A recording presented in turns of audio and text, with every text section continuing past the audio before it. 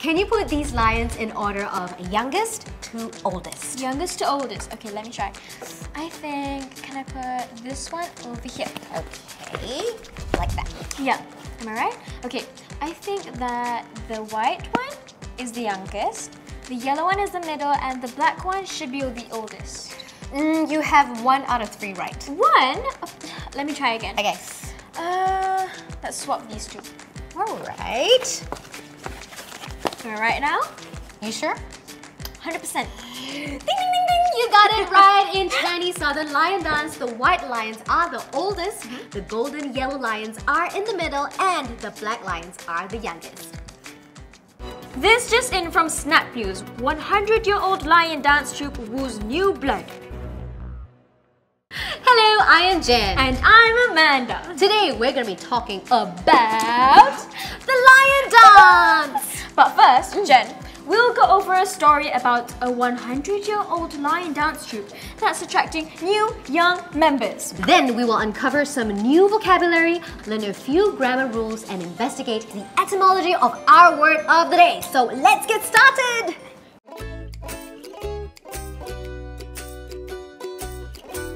Recently celebrating its 100th anniversary, the Singapore Hot Sun Association is the country's oldest lion dance troupe.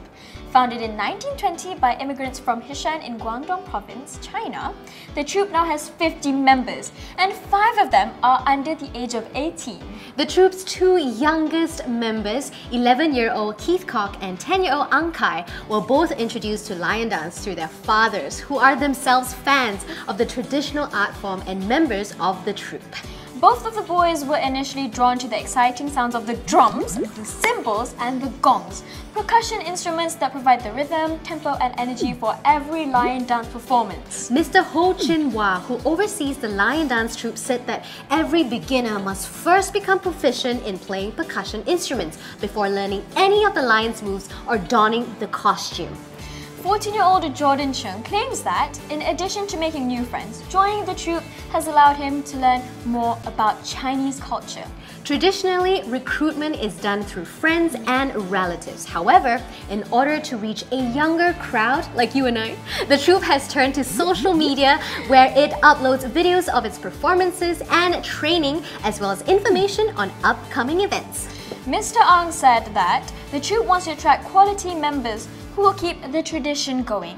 Having been around for 100 years, the troupe intends to be around for 100 more. Wow! I'd be lying if I said I didn't think that was a cool story. Jen, very funny.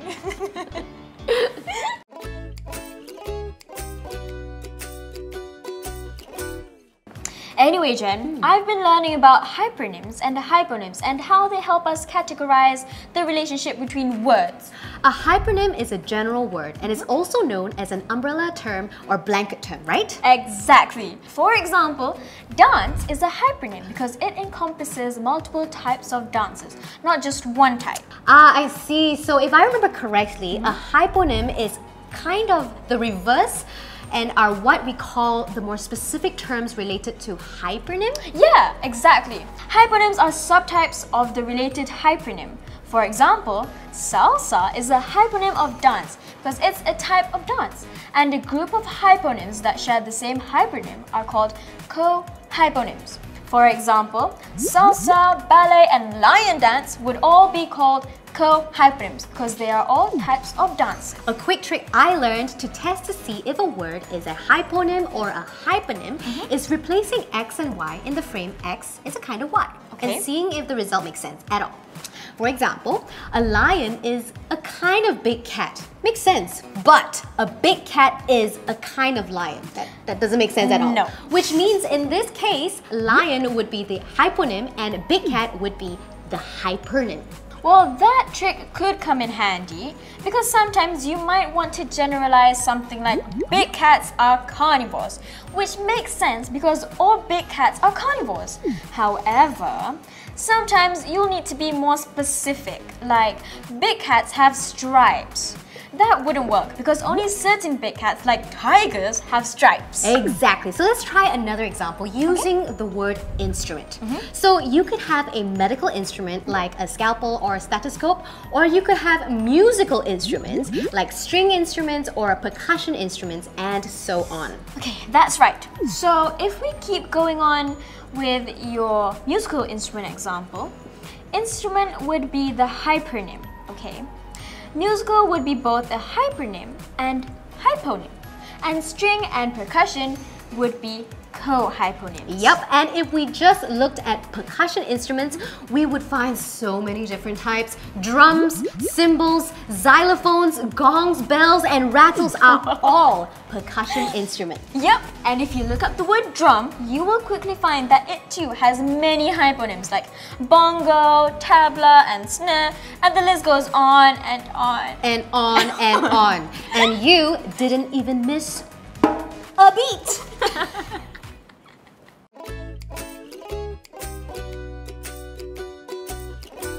So when two words are used together to make a new meaning, a compound is formed. However, there are three types of compounds, and the challenging part about them is knowing what they mean, how to use them, and how to spell them. Wait, so I've seen words like pickup being written all three ways. What's the difference? Let's start with open compound words. An open compound is two words that are commonly used together as one word. The modifying adjective is used with its noun to create a new noun, like in the open compound lion dance. Lion modifies the word dance. Sometimes an open compound can actually be a phrasal verb and not a new noun. For example, when the word pickup is written as two separate words, it means to pick something up, like pick up your clothes. Oh, okay. Would loud noises make my cat run away be an example of a phrasal verb? Exactly, you got it right. Now, closed compound words are spelled as one word. At one point, these words weren't actually used together, but they're now accepted as a real word in the English language. Closed compound words are usually made up of two words only. When pickup is written as one word, it is a noun or an adjective, not a phrasal verb. For example, you could have an impromptu round of pickup basketball or drive a pickup truck.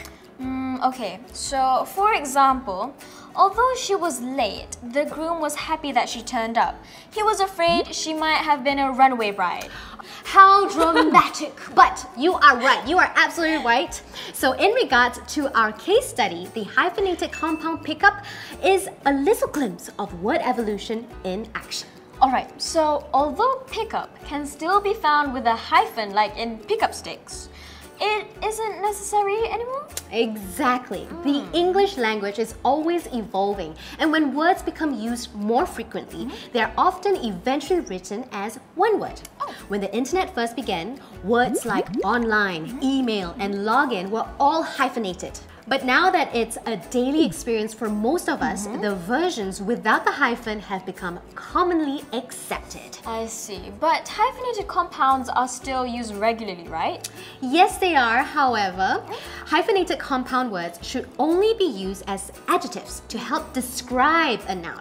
A rule of thumb to remember is that in most cases, a compound adjective is only hyphenated if it comes before the noun it modifies, not after the noun. Wow, look at that. I think it's safe to say that my information on compound words is now up to date.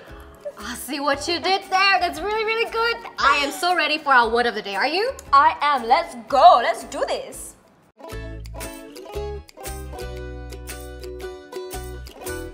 Our word of the day is troupe. A troupe is a group of entertainers who tour to different venues such as dancers or actors. The word troupe surfaced in English in the early 19th century from the mid-16th century French word troupe, which is a back formation of troupeau, which means a group of people moving together or engaging in the same activity. Like a group of people in the military or a group of dancers or actors? Exactly. In French, troupe can sometimes be applied to a group of animals. For example, a herd of elephants is called, and let me get this right, une troupe d'éléphants. So, troupe is also a diminutive of the medieval Latin word troupus, which means flock and is thought to be of Germanic origin. Very, very neat. Very neat. You might have noticed the word troop is spelt the same and sounds similar in English and French. That's because troop is a loan word borrowed from French. It's not just English that does that. For example, the French language has adopted the English words selfie and hashtag. Some other examples of loan words in the English language are coffee, borrowed from the French word café, which also means coffee. Bazaar is loaned from the Persian word bazaar, which means market. Yep, and the word kindergarten, where children below primary age learn and play, is from the German word kindergarten, which literally means children's garden. That's actually pretty cool. I didn't know that. Neither did I. Oh, Jen, Yep. are you ready to review? So ready. Oh, let's go.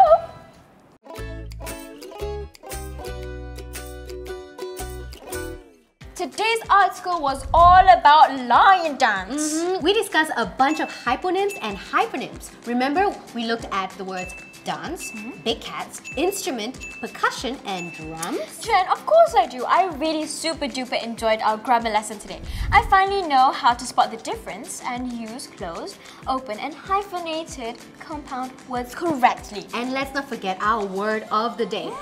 Troop or croup.